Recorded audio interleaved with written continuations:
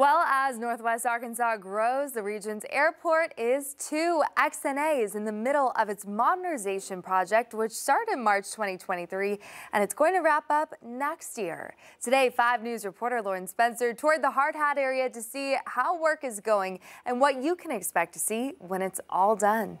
Changes are coming to XNA by Q3 2025. They attribute this expansion to all the growth Northwest Arkansas is seeing.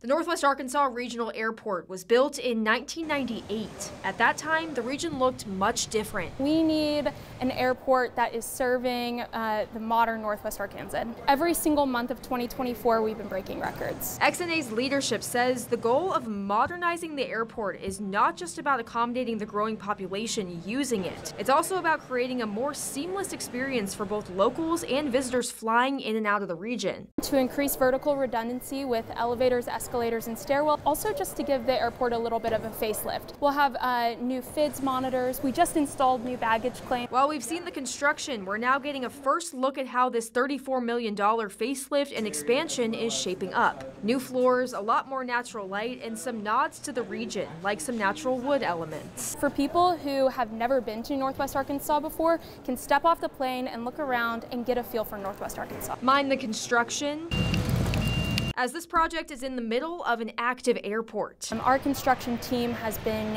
extremely diligent in making sure that we can get the progress that we need to get done, while also making sure that passengers can get from their parking spot into the gate as quickly and efficiently as possible. Whether you're leaving or arriving, they're hoping XNA will give you a taste of NWA. Feel a sense of pride, feel a sense of place, feel that this project and this airport is to serve them. At XNA, covering news where you live, Lauren Spencer, 5 News.